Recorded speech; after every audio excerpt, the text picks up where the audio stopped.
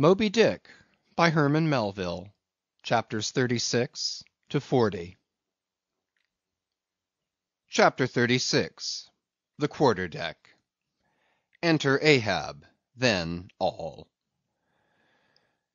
It was not a great while after the affair of the pipe, that one morning, shortly after breakfast, Ahab, as was his wont, ascended the cabin gangway to the deck. There most sea captains usually walk at that hour, as country gentlemen, after the same meal, take a few turns in the garden. Soon his steady, ivory stride was heard, as to and fro he paced his old rounds, upon planks so familiar to his tread that they were all over dented, like geological stones, with the peculiar mark of his walk. Did you fixedly gaze, too, upon that ribbed and dented brow, there also you would see still stranger footprints, the footprints of his one unsleeping, ever-pacing thought. But on the occasion in question, those dents looked deeper, even as his nervous step that morning left a deeper mark. And so full of his thought was Ahab, that at every uniform turn that he made, now at the mainmast and now at the binnacle, you could almost see that thought turn in him as he turned, and pace in him as he paced, so completely possessing him, indeed, that it all but seemed the inward mould of every outer movement. "D'ye mark him, Flask?" whispered Stubb. "The chick that's in him pecks the shell. 'Twill soon be out." The hours wore on. Ahab now shut up within his cabin, anon pacing the deck, with the same intense bigotry of purpose in his aspect. It drew near the close of day. Suddenly he came to a halt by the bulwarks, and inserting his bone leg into the auger hole there, and with one hand grasping a shroud, he ordered Starbuck to send everybody aft. "Sir," said the mate, astonished at an order seldom or never given on shipboard except in some extraordinary case. "Send everybody aft," repeated Ahab. "Mastheads there, come down." When the entire ship's company were assembled, and with curious and not wholly unapprehensive faces were eyeing him, for he looked not unlike the weather horizon when a storm is coming up, Ahab, after rapidly glancing over the bulwarks, and then darting his eyes among the crew, started from his standpoint, and as though not a soul were nigh him, resumed his heavy turns upon the deck. With bent head and half-slouched hat he continued to pace, unmindful of the wondering whispering among the men, till Stubb cautiously whispered to Flask that Ahab must have summoned them there for the purpose of witnessing a pedestrian feat. But this did not last long. Vehemently pausing, he cried, "What do you do when you see a whale, men?" "Sing out for him," was the impulsive rejoinder from a score of clubbed voices. "Good!" cried Ahab, with a wild approval in his tones, observing the hearty animation into which his unexpected question had so magnetically thrown them. "And what do you do next, men?"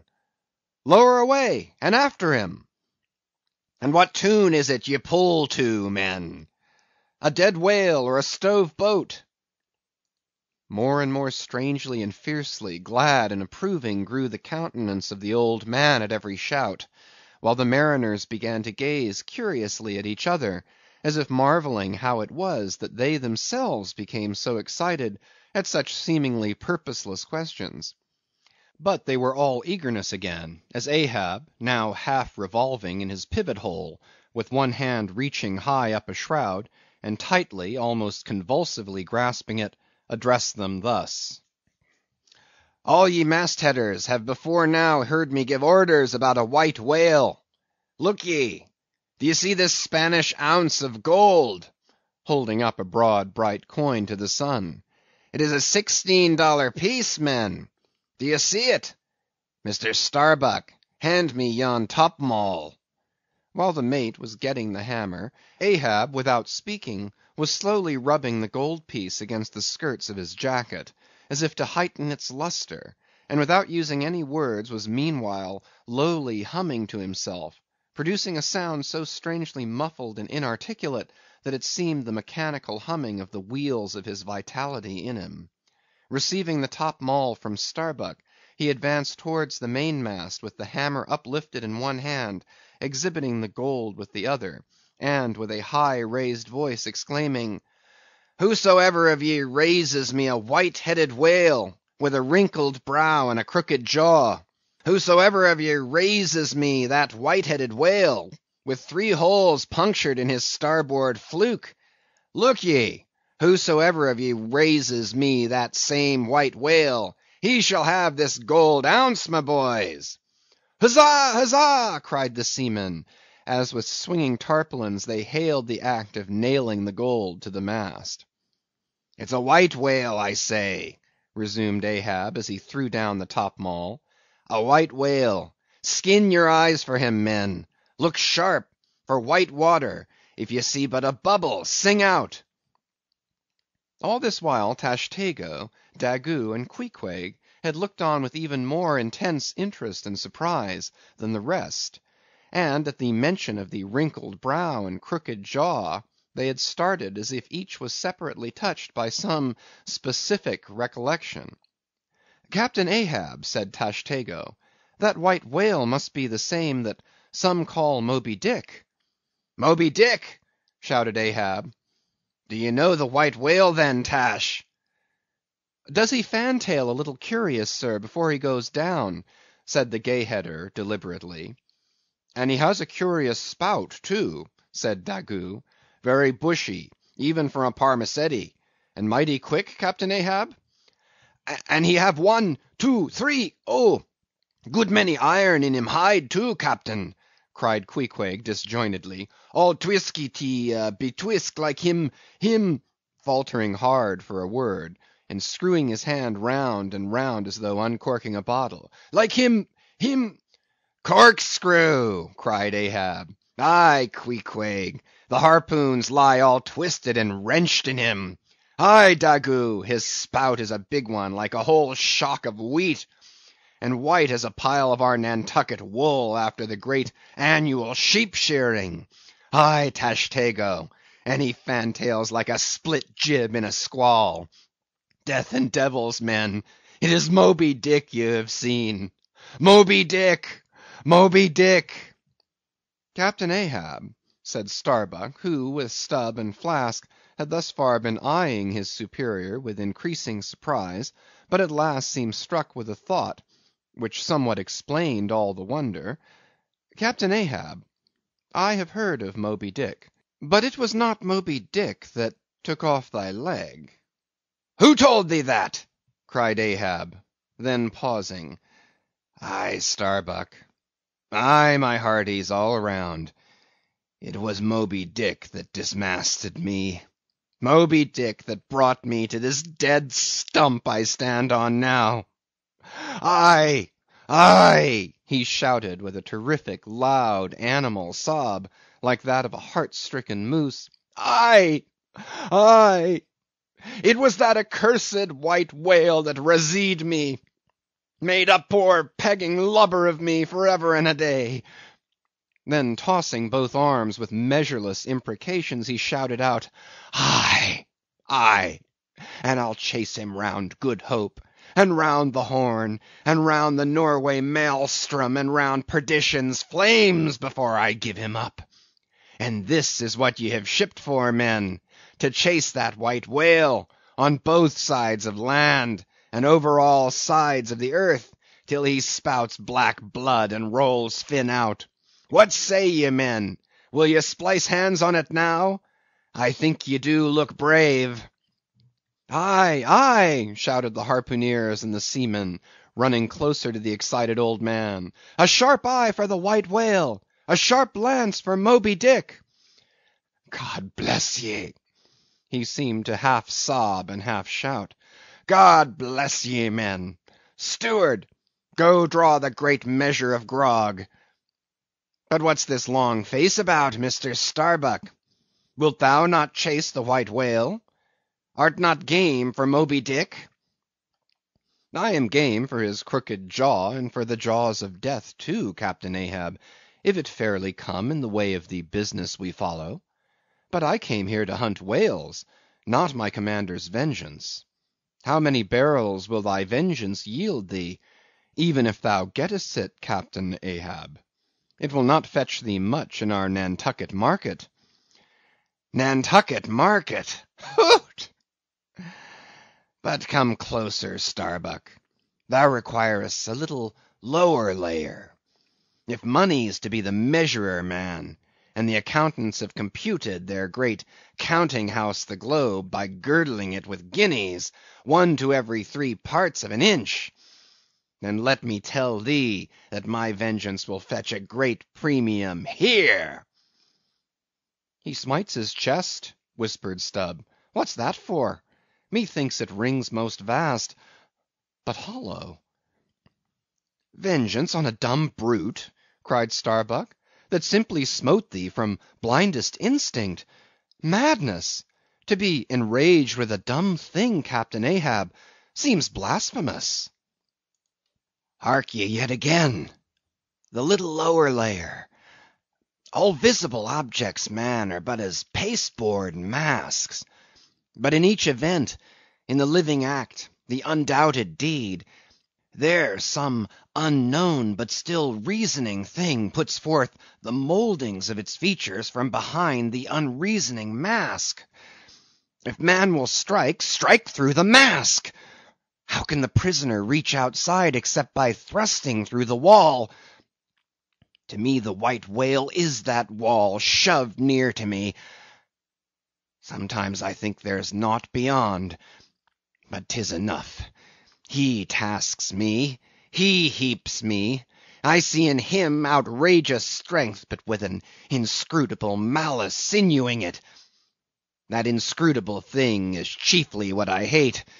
And be the white whale agent, or be the white whale principal, I will wreak that hate upon him. Talk not to me of blasphemy, man. I'd strike the sun if it insulted me. For could the sun do that, then I could do the other, since there is ever a sort of fair play herein, jealousy presiding over all creations. But not my master man is even that fair play. Who's over me? Truth hath no confines. Take off thine eye, more intolerable than fiends' glarings as a doltish stare. So, thou reddenest and palest. My heat has melted thee to anger glow. But look ye, Starbuck, what is said in heat, that thing unsays itself. There are men from whom warm words are small indignity. I meant not to incense thee. Let it go. Look, see yonder Turkish cheeks of spotted tawn, living, breathing pictures painted by the sun. The pagan leopards, the unrecking and unworshipping things that live and seek and give no reason for the torrid life they feel. The crew, man, the crew, are they not one and all with Ahab in this matter of the whale? See Stubb, he laughs. See yonder Chilian, he snorts to think of it. Stand up amidst the general hurricane, thy one-tossed sapling cannot, Starbuck. And what is it? Reckon it. 'Tis but to help strike a fin, no wondrous feat for Starbuck. What is it more? From this one poor hunt, then, the best lance out of all Nantucket, surely he will not hang back, when every foremast hand has clutched a whetstone. Ah, constraining seize thee, I see, the billow lifts thee. Speak, but speak. Aye, thy silence then, that voices thee. Aside. Something shot from my dilated nostrils. He has inhaled it in his lungs. Starbuck now is mine. Cannot oppose me now without rebellion. God keep me, keep us all, murmured Starbuck lowly. But in his joy at the enchanted, tacit acquiescence of the mate, Ahab did not hear his foreboding invocation, nor yet the low laugh from the hold, nor yet the presaging vibrations of the winds in the cordage, nor yet the hollow flap of the sails against the mass, as for a moment their hearts sank in. For again Starbuck's downcast eyes lighted up with the stubbornness of life. The subterranean laugh died away, the winds blew on, the sails filled out, the ship heaved and rolled as before. Ah, ye admonitions and warnings! Why stay ye not when ye come? But rather are ye predictions than warnings, you shadows. Yet not so much predictions from without, as verifications of the foregoing things within. For with little external to constrain us, the innermost necessities of our being, these still drive us on. "The measure! The measure!"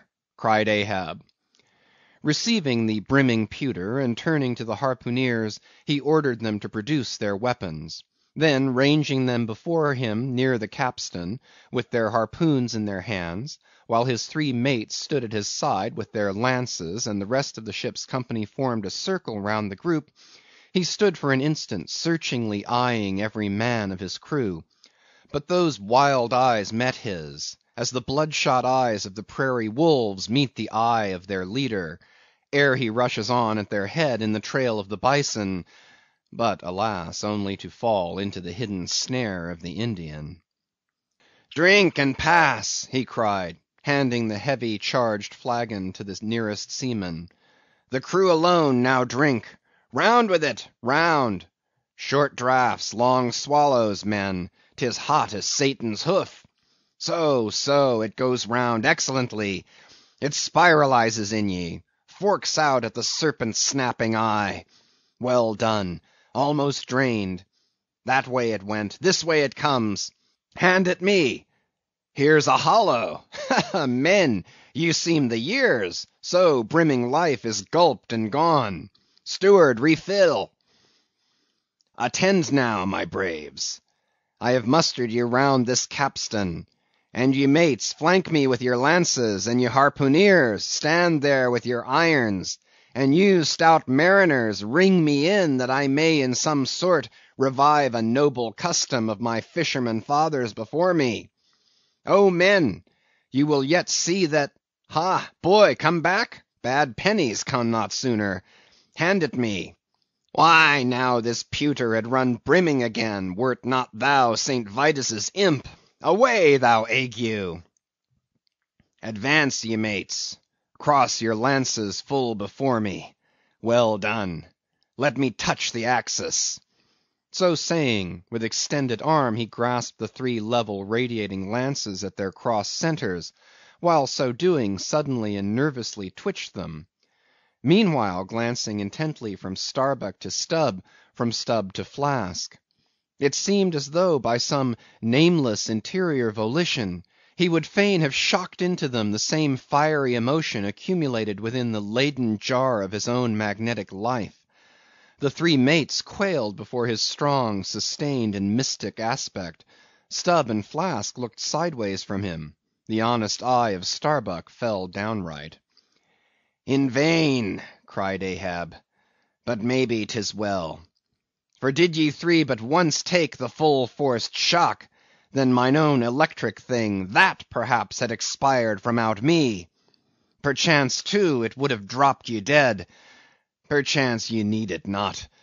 Down, lances! And now, ye mates, I do appoint ye three cup-bearers to my three pagan kinsmen there.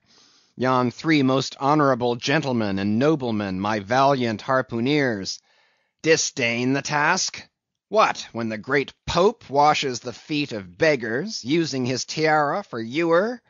Oh, my sweet cardinals, your own condescension, that shall bend ye to it. I do not order ye, ye will it. Cut your seizings and draw the poles, ye harpooneers." Silently obeying the order, the three harpooneers now stood, with the detached iron part of their harpoons, some 3 feet long, held barbs up before him. "Stab me not with that keen steel. Cant them over. Know ye not the goblet end? Turn up the socket. So, so. Now, ye cup-bearers, advance. The irons! Take them, hold them while I fill." Forthwith, slowly going from one officer to the other, He brimmed the harpoon sockets with the fiery waters from the pewter. "Now 3 to 3 ye stand. Commend the murderous chalices. Bestow them, ye who are now made parties to this indissoluble league. Ha! Starbuck! But the deed is done. Yon ratifying sun now waits to sit upon it. Drink, ye harpooneers! Drink and swear, ye men that man the deathful whaleboat's bow. Death to Moby Dick!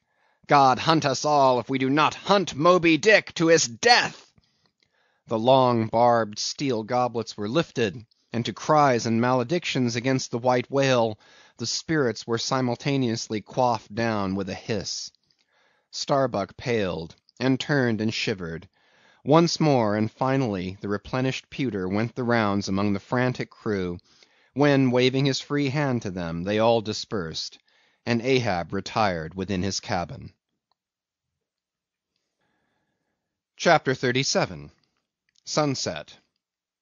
The cabin, by the stern windows, Ahab sitting alone, and gazing out. I leave a white and turbid wake, pale waters, paler cheeks where'er I sail. The envious billows sidelong swell to whelm my track. Let them. But first I pass. Yonder, by the ever-brimming goblet's rim, the warm waves blush like wine. The gold brow plumbs the blue. The diver sun, slow dived from noon, goes down. My soul mounts up. She wearies with her endless hill.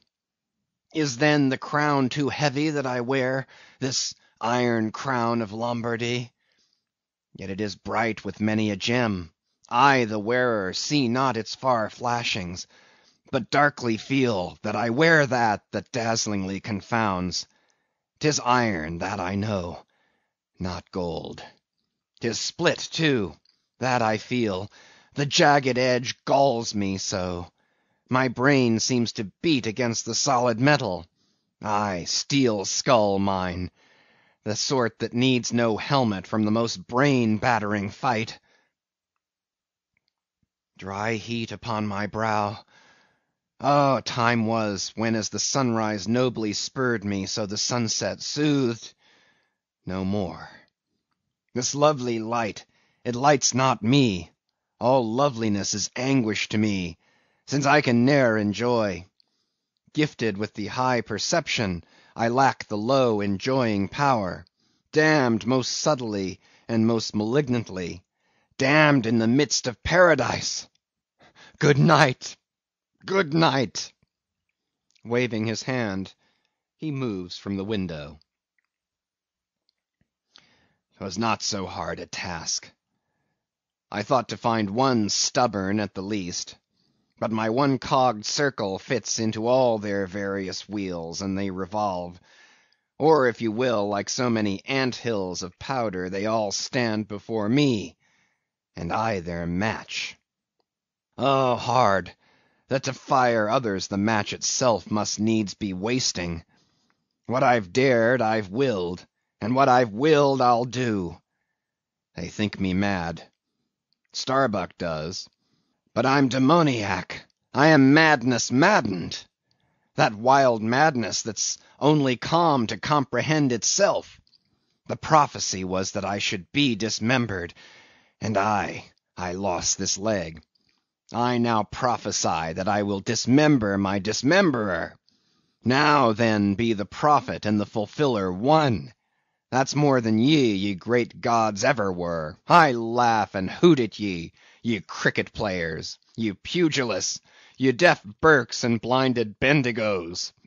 I will not say as schoolboys do to bullies, take some one of your own size, don't pummel me. No. You've knocked me down, and I am up again, but ye have run and hidden. Come forth from behind your cotton bags. I have no long gun to reach ye. Come, Ahab's compliments to ye. Come and see if ye can swerve me. Swerve me? You cannot swerve me, else ye swerve yourselves. Man has ye there. Swerve me? The path to my fixed purpose is laid with iron rails. whereon my soul is grooved to run. Over unsounded gorges, through the rifled hearts of mountains, under torrents' beds, unerringly I rush. Naught's an obstacle, naught's an angle to the iron way. CHAPTER 38. Dusk. By the mainmast, Starbuck leaning against it. My soul is more than matched. She's overmanned, and by a madman. Insufferable sting that sanity should ground arms on such a field. But he drilled deep down, and blasted all my reason out of me. I think I see his impious end, but feel that I must help him to it. Will I, nill I, the ineffable thing has tied me to him, tows me with a cable I have no knife to cut. Horrible old man! Who's over him, he cries. Aye, he would be a democrat to all above. Look how he lords it over all below. Oh, I plainly see my miserable office. To obey rebelling, and worse yet, to hate with a touch of pity. For in his eyes I read some lurid woe would shrivel me up, had I it. Yet is there hope, time and tide flow wide.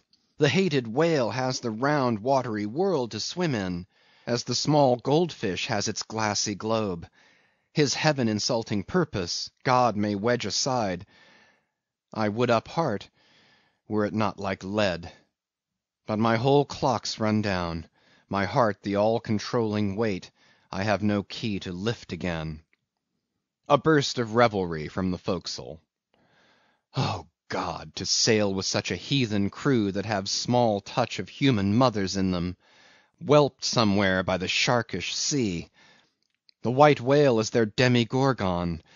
Hark! the infernal orgies, that revelry is forward. Mark the unfaltering silence aft. Methinks it pictures life. Foremost through the sparkling sea shoots the gay, embattled, bantering bow, but only to drag dark Ahab after it, where he broods within his sternward cabin, builded over the dead water of the wake, and further on hunted by its wolfish gurglings. The long howl thrills me through. Peace, ye revellers, and set the watch! Oh, life! 'tis an hour like this, with soul beat down and held to knowledge, as wild untutored things are forced to feed. Oh, life! 'tis now that I do feel the latent horror in thee.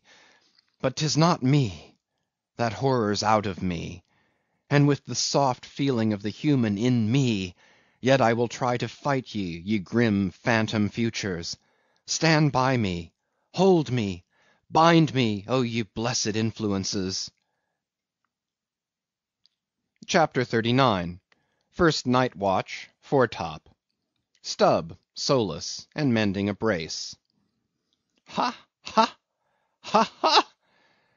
Ahem! Clear my throat. I've been thinking over it ever since, and that ha-ha's the final consequence. Why so? Because a laugh's the wisest, easiest answer to all that's queer, and come what will, one's comfort's always left. That unfailing comfort is, it's all predestinated. I heard not all his talk with Starbuck, but to my poor eye Starbuck then looked something as I the other evening felt. Be sure the old Mogul had fixed him too. I twigged it, knew it, had the gift, might readily have prophesied it. For when I clapped my eye upon his skull, I saw it. Well, Stubb, wise Stubb, that's my title. Well, Stubb, what of it, Stubb? Here's a carcass. I know not all that may be coming, but be it what it will, I'll go to it laughing. Such a waggish leering as lurks in all your horribles. I feel funny. Fala, lira, skira.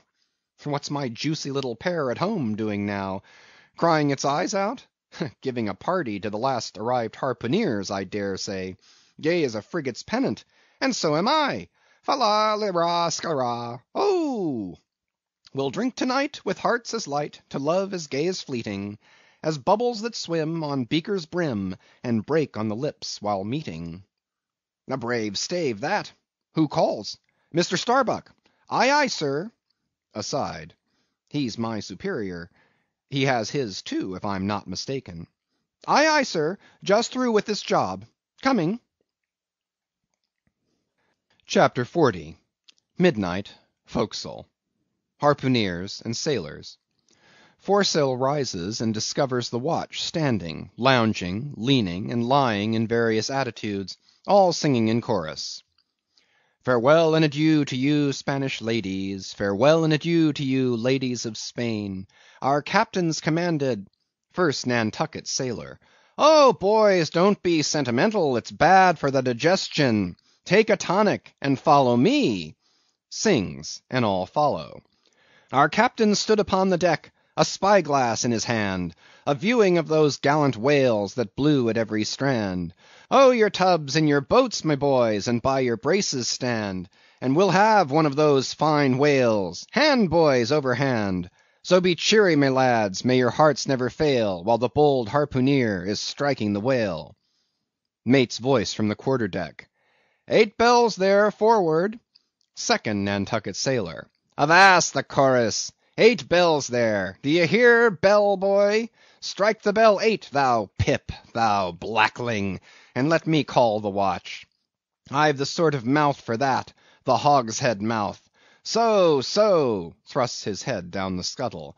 Starbolines, ahoy! 8 bells there below, tumble up! Dutch sailor. Grand snoozing tonight, matey, fat night for that. I mark this in our old Mogul's wine, it's quite deadening to some as filliping to others. We sing, they sleep, aye, lie down there, like ground tear butts. At 'em again. There, take this copper pump, and hail 'em through it. Tell 'em to avast dreaming of their lasses. Tell 'em it's the resurrection, that they must kiss their last and come to judgment. That's the way, that's it. Thy throat ain't spoiled with eating Amsterdam butter. French sailor. Hist, boys! Let us have a jig or two before we ride to anchor in Blanket Bay. What say ye? There comes the other watch. Stand by, all legs. Pip! Little Pip! Hurrah with your tambourine! Pip, sulky and sleepy. Don't know where it is. French sailor. Beat thy belly then, and wag thy ears. Jig it, men, I say, merry's the word. Hurrah! Damn me, won't you dance? Form now, Indian file, and gallop into the double shuffle. Throw yourselves! Legs, legs! Iceland sailor. I don't like your floor, matey, it's too springy to my taste. I'm used to ice floors. I'm sorry to throw cold water on the subject, but excuse me. Maltese sailor. Me too. Where's your girls? Who but a fool would take his left hand by his right and say to himself, how do you do? Partners! I must have partners. Sicilian sailor. Aye, girls and a green. Then I'll hop with ye, yea, turn grasshopper. Long Island sailor. Well, well, ye sulkies, there's plenty more of us. Hoe corn when ye may, say I. All legs go to harvest soon. Ah, here comes the music, now for it. Azore sailor, ascending, and pitching the tambourine up the scuttle. Here you are, Pip, and there's the windlass bits, up you mount. Now, boys. The half of them dance to the tambourine, some go below, some sleep or lie among the coils of rigging. Oaths aplenty. Azore sailor, dancing. Go to it, Pip! Bang it, bell boy! Rig it, dig it, stig it, quig it, bell boy! Make fireflies, break the jinglers. Pip. Jinglers, you say? There goes another, dropped off, I pound it so. China sailor. Rattle thy teeth then, and pound away, make a pagoda of thyself. French sailor. Mary mad! Hold up thy hoop, Pip, till I jump through it. Split jibs! Tear yourselves! Tashtego, quietly smoking. That's the white man. He calls that fun. Humph! I save my sweat. Old Manx sailor. I wonder whether those jolly lads bethink them of what they are dancing over. I'll dance over your grave, I will. That's the bitterest threat of your night women, that beat headwinds round corners. Oh, Christ! To think of the green navies and the green-skulled crew. Well, well, Belike the whole world's a ball, as you scholars have it, and so 'tis right to make one ball‐room of it. Dance on, lads, you're young. I was once. Third Nantucket Sailor. Spell! Oh, whew! This is worse than pulling after whales in a calm. Give us a whiff, Tash. They cease dancing and gather in clusters. Meantime the sky darkens, the wind rises. Lascar Sailor. By Brahma, boys, it'll douse sail soon. The sky-born, high-tide Ganges turn to wind. Thou showest thy black brow, Siva. Maltese Sailor, reclining and shaking his cap. It's the waves. The snow-caps turn to jig it now. They'll shake their tassels soon. Now would all the waves were women, then I'd go drown, and chassis with them evermore. There's naught so sweet on earth, heaven may not match it, as those swift glances of warm, wild bosoms in the dance, when the over-arboring arms hide such ripe, bursting grapes. Sicilian Sailor, reclining. Tell me not of it. Hark ye, lad, fleet interlacings of the limbs, lithe swayings, coyings, flutterings, lip, heart, hip, all graze, unceasing touch and go. Not taste, observe ye, else come satiety, eh, pagan? Nudging. Tahitian Sailor, reclining on a mat. Hail, holy nakedness of our dancing girls, the Hiva Hiva! Ah, low-veiled, high-palmed Tahiti, I still rest me on thy mat, but the soft soil has slid. I saw thee woven in the wood, my mat. Green the first day I brought ye thence, now worn and wilted quite. Ah me! Not thou nor I can bear the change. How then, if so be transplanted to yon sky? Hear I the roaring streams from Pirohite's peak of spears when they leap down the crags and drown the villages? The blast! The blast! Up, spine, and meet it! Leaps to his feet. Portuguese Sailor. How the sea rolls, swashing against the side. Stand by for reefing, hearties. The winds are just crossing swords. Pell-mell they go lunging presently. Danish Sailor. Crack, crack, old ship. So long as thou crackest, thou holdest. Well done! The mate there holds ye to it stiffly. He's no more afraid than the Isle fort at Kattegat, put there to fight the Baltic with storm-lashed guns, on which the sea salt cakes. Fourth Nantucket Sailor. He has his orders, mind ye that.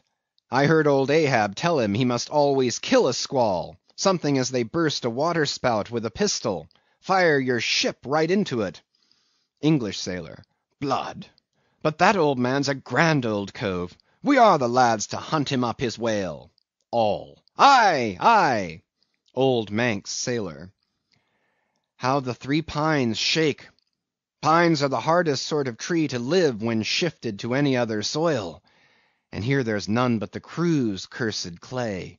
Steady, helmsman, steady! This is the sort of weather when brave hearts snap ashore, and keeled hulls split at sea. Our captain has his birthmark. Look yonder, boys, there's another in the sky, lurid like, ye see, all else pitch black. Daggoo. What of that? Who's afraid of black's afraid of me. I'm quarried out of it. Spanish Sailor, aside. He wants to bully, eh? The old grudge makes me touchy. Advancing. Aye, harpooneer, thy race is the undeniable dark side of mankind, devilish dark at that. No offence. Daggoo, grimly. None. St. Jago's Sailor. That Spaniard's mad or drunk, but that can't be, or else in his one case our old Mogul's fire-waters are somewhat long in working. Fifth Nantucket Sailor. What's that I saw? Lightning? Yes. Spanish Sailor. No. Daggoo showing his teeth. Daggoo, springing. Swallow thine, mannikin! White skin, white liver. Spanish Sailor, meeting him. Knife thee heartily, big frame, small spirit. All. A row! A row! A row! Tashtego, with a whiff. A row alow and a row aloft. Gods and men, both brawlers. Humph! Belfast sailor. A row! Hurrah! A row! The Virgin be blessed! A row! Plunge in with ye! English sailor. Fair play! Snatch the Spaniard's knife! A ring! A ring! Old Manx sailor. Ready formed. There, the ringed horizon. In that ring Cain struck Abel. Sweet work, right work. No? Why then, God, madest thou the ring? Mate's voice from the quarter-deck. Hands by the halyards! In top-gallant sails! Stand by to reef topsails! All. The squall! The squall! Jump, my jollies! They scatter. Pip, shrinking under the windlass. Jollies? Lord help such jollies! Crish, crash, there goes the jibstay! Blang, whang! God! Duck lower, Pip, here comes the royal yard! It's worse than being in the World Woods, the last day of the year. Who'd go climbing after chestnuts now? But there they go all cursing, and here I don't. Fine prospects to 'em, they're on the road to heaven. Hold on hard. Jiminy, what a squall! But those chaps are worse yet. They are your white squalls, they. White squalls? White whale? Sure, sure. Here have I heard all their chat just now, and the white whale, sure, sure, but spoken of once, and only this evening. It makes me jingle all over like my tambourine.